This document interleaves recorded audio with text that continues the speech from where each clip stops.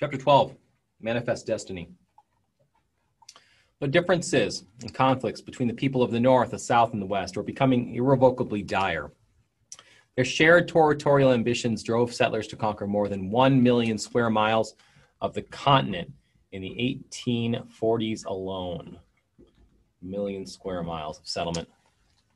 Driven by an idealistic vision of social perfection, pioneers believed that America was destined, by God and by history, to expand from the Atlantic Ocean on the East Coast to the Pacific Ocean on the West. It was the same impulse that made ordinary people into social reformers. Manifest destiny was the notion that an empire of liberty unique to the earth could be built upon the American continent. The movement inspired generations of idealists to brave the peripheries of the American frontier. White America's westward ambitions stretched back decades. The expansion of influence and territory off the continent became an important corollary to westward expansion dating back to the American Revolution. The U.S. government codified its efforts to keep European countries out of the Western Hemisphere with the Monroe Doctrine and applied the principles of manifest destiny in its decades-long clashes with Indian tribes. Andrew Jackson's attitude toward Indian tribes, for instance, was brutally simple. They would willingly make way for white progress or be forced to do so. Since his early military expeditions in Florida, Jackson had harbored a deep hostility toward Indians, not unlike most Americans in this time. Though most of Jackson's political forefathers had viewed Indians as noble savages with an inherent dignity that made civilization possible among them, by the early 19th century, most Americans agreed that Indians were simply savages who should be removed to lands west of the Mississippi River. We've already talked about Jackson, but he comes up. His legacy will continue here. Westerners also favored removal to put an end to the violence on the frontier, though they mostly wanted easy access to tribal lands. The final transfer of Florida from Spain to the United States in this era via the Adams-Onis Treaty provided an early test of federal and state Indian removal efforts. The Adams-Onis Treaty will give the United States legal recourse to attempt this. Many Indian tribes fought back against forced relocation. While vicious conflicts like the Black Hawk War in the Great Lakes region define the viciousness of the conflicts, the Cherokee tried to stop the state of Georgia from taking their lands by appealing directly to the Supreme Court instead of raising arms. But the Supreme Court found favor with the tribe. Jackson repudiated the decisions of the court and sent an army of 7,000 American soldiers to round up the Cherokee and drive them westward. Roughly 1,000 Cherokee fled north to Carolina, where their descendants still live today. The majority of natives, though, made the long trek to Indian Territory in modern-day Oklahoma, beginning in the winter of 1838. Thousands died along that journey on the march, and the survivors remembered the terrible journey as the Trail of Tears. Trail of Tears. There are many forced relocations, but that's one of the earliest and one of the most profoundly remembered. Of the 5 civilized tribes of the American Southeast, and those are the Cherokee, the Creek, the Seminole, the Chickasaw, and the Choctaw, 5 civilized tribes, only members of the Seminole tribe in Florida and the escaped slaves, African slaves living in their midst, were able to resist the pressure to emigrate west when they defeated the American army in the Everglades. Other Indian groups remained too powerful to remove for a time. Beginning in the late 18th century, the Comanche rose to power in the southern plains region of what is now the southwestern United States. By quickly adapting to the horse culture first introduced by the Spanish, the Comanche people transitioned from a foraging economy into a mixed hunting and pastoral society that used raiding and captive taking to threaten Mexican and American control of the southern plains for decades. The terror of the plains, the Comanche. Efforts by leaders like Black Hawk to resist removal by federal troops only, in a sense, gave removal effort momentum. By 1840, Indian tribes had ceded over 100 million acres to the United States federal government in return for $68 million and 32 million acres of far less hospitable land west of the Mississippi. There many now lived, divided by tribe into a separate series of reservations in a territory surrounded by a string of U.S. Army forts. While there was probably never any realistic possibility that the United States government could actually stop white expansion westward, there were alternatives proposed to the brutal removal policies of the era. The history of the American West was filled with examples of white settlers and native tribes living side by side. In the pueblos of New Mexico, in the fur trading posts of the Pacific Northwest, and parts of western Texas and California, settlers from Mexico, France, Canada, and the United States had created societies in which Indians and whites mixed in relative coexistence, usually out of necessity.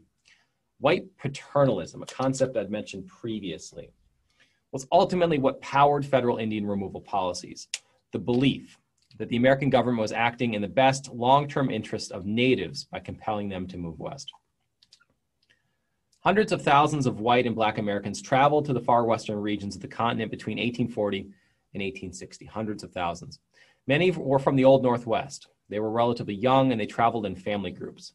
Many were relatively prosperous, but poor people made the trip as laborers, as servants, as teachers, as farmhands, and as prostitutes. Groups heading for areas where mining or lumbering was the principal economic activity consisted mostly of men. Men like Horace Greeley, and many other promoters, Horace Greeley, made their living promoting westward migration and settlement in Eastern and foreign newspapers, staking out faster routes, selling maps to others, and serving as guides for the journey. Go west, they said, before you are fitted for no life but that of the factory. Westward migrants generally gathered at one of a handful of major depots in Iowa or Missouri and joined a wagon train led by hired guides and set off with their belongings piled into covered wagons with their livestock trailing behind. The major route, and there were many, the major route was the 2,000-mile Oregon Trail, which stretched from Independence, Missouri, across the Great Plains, over the Rocky Mountains, and through to California or to Oregon. Oregon Trail. Other migrations moved along the old Santa Fe Trail, southwest from Missouri and into New Mexico. Westward migration was always arduous and usually lasted nearly half a year, typically May to November when the weather was most suitable for the journey. The risk of encountering snow while crossing the Rockies stoked fear among the migrants. Most everyone walked to lighten the load for their horses, and cholera decimated many groups. Despite the journey's hardships, many travelers found the journey to be a communal experience. They tended to move west with neighbors and friends, and the value of cooperation on the trail was important for survival. Only a handful of settlers actually experienced Indian attacks on their journey. 0.1% of settlers died from conflict with the tribes, while a much larger number of migrants benefited from Indian guides, Indian horse traders, and Indian fresh food couriers. Texas exemplifies the conflict of interest initiated by American territorial expansion. White settlers who had legally secured the Mexican region claimed Texas as an independent republic in 1836 under increased pressure from Mexico's dictator, the General Santa Anna. At the Battle of San Jacinto, General Sam Houston and his band of American settler Tejanos defeated the Mexican army and took Santa Anna prisoner. Battle of San Jacinto, I mentioned Sam Houston. Their independence secured, President Sam Houston sent delegates to Washington to apply for American statehood. Andrew Jackson, fearing that adding a large slave state to the Union, Texas, would only increase sectional tensions, blocked the annexation and even delayed recognizing the Republic of Texas as an independent nation. The annexation of Texas. Texas attracted the attention of England and France, who saw an opportunity to keep the upstart United States in check by aligning themselves with the new Republic of Texas. In 1844, another effort to secure statehood for Texas was denied, this time by northern U.S. senators opposed to yet another cotton-growing slave state joining the Union. Up in the Pacific Northwest, both Great Britain and the United States claimed sovereignty still, but by the 1840s, Americans dwarfed the number of British settlers, especially up and down the Pacific coast. Americans had also devastated much of the Indian population through the accidental transmission of measles, leaving the territory largely open to full American ownership. In the presidential election of 1844, James K. Polk, Democrat in the style of Jackson, ran on the platform that the reoccupation of Oregon in the Pacific Northwest and the reannexation of Texas at the earliest practicable period are the great American measures. James K. Polk. By combining the Oregon and Texas questions, the Democrats appealed to both northern and southern expansionists and won the election handily in 1844. Polk secured congressional assent to annex Texas in 1845, and despite more English saber rattling, they talked the British into drawing a line on the 49th parallel, which will divide Canada and the United States in 1846, the line we understand today as the northern boundary of the United States. This annexation of Texas prompted a break in diplomatic relations between Mexico and Washington. Further disputes over the boundary between the two countries only inflamed tensions. General Zachary Taylor and his army were sent to Texas to protect the new state against a possible Mexican invasion. General Zachary Taylor. Mexico was worried about its claim on New Mexico, whose flourishing multiracial society had become more and more American after an important trade relationship developed between Santa Fe and Independence, Missouri, where all those settlers were launching from. California, too, was becoming increasingly American, although it was not American in this era. First, it was the crews of whaling ships stopping there for provisions. Then it was the white merchants who opened up stores to sell goods to the Mexican and Indians who lived there. Then it was pioneering families who entered California from the East Coast and settled near Sacramento, the eventual capital. These families dreamed of bringing California under the jurisdiction of the United States, and President Polk had the same aspirations. After he sent General Taylor to Texas, he secretly ordered the commander of the Pacific Naval Squadron to seize California's ports if Mexico declared war on the United States. Word was quietly sent to American settlers that if there were an uprising against the Mexican army there, it would be supported by American troops. That'll eventually become the Bear Flag Revolt. Having prepared for war, James K. Polk prodded the Mexicans into conflict by sending troops across the border and to the edge of the Rio Grande River. After months of inactivity, Americans accused Mexican troops of crossing their side of the river, and war was declared by the United States Congress, and only a handful of congressmen voting against authorization. Critics charged Polk with deliberately inciting the conflict with Mexico, and the number of opponents grew as casualties, the expense, and the length of the conflict with Mexico increased and stretched into East Texas, marked by the runaway scrape and the massacre at the Alamo, which will kill Davy Crockett, folk hero. Once war had been declared, Americans moved quickly to try to seize California, New Mexico, Texas, and even Mexico itself. The city of Santa Fe, New Mexico, was seized without opposition. The American Navy helped settlers take California in that Bear Flag Revolt, and General Winfield Scott advanced 260 miles along the Mexican National Highway, seizing Mexico City. Under pressure to annex much of Mexico itself and make Mexico property of the United States or territory of the United States, Polk sent a special envoy to Mexico to sign a peace treaty. Under the Treaty of Guadalupe Hidalgo, Mexico agreed to cede California and New Mexico to the United States and to forever recognize Texas all the way to the Rio Grande, but no further.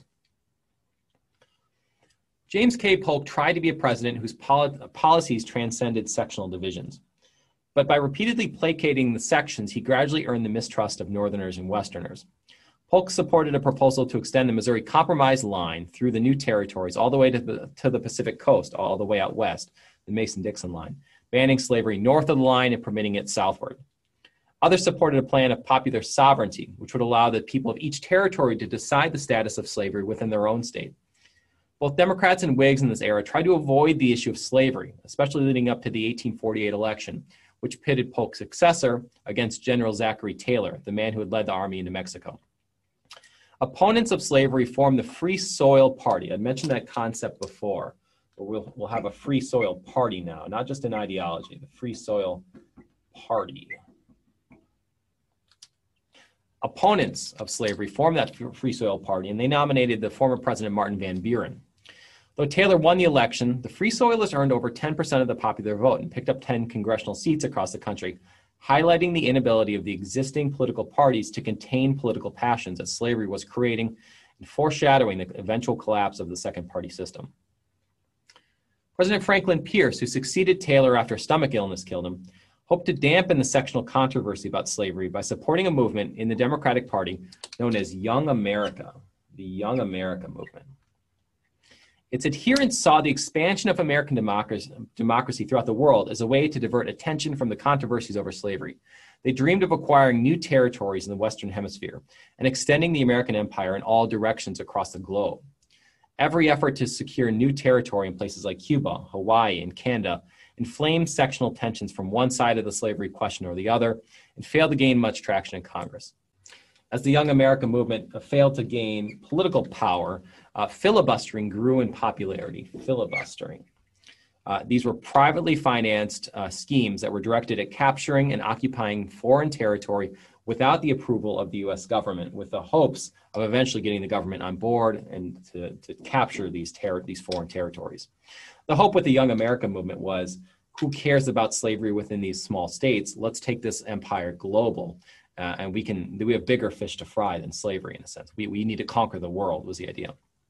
Quite different from the typical westward migratory experience, the California Gold Rush was set off by the discovery of gold at Sutter's Mill in California and attracted tens of thousands of 49ers who were ill-prepared men from all over the country and even all over the world who flooded the California territory en masse.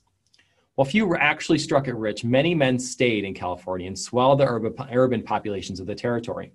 Chinese, Europeans, South Africans, Mexicans, Indians, free blacks were drawn to the territory also to wash the laundry, cook the food, and fill the vacuum typically filled by women, making the territory an unusually turbulent and raucous American outpost. An 1849 effort by Zachary Taylor to admit California as a free state drew the ire of Southern slave states who understood the free slave state balance stood at 15 states apiece.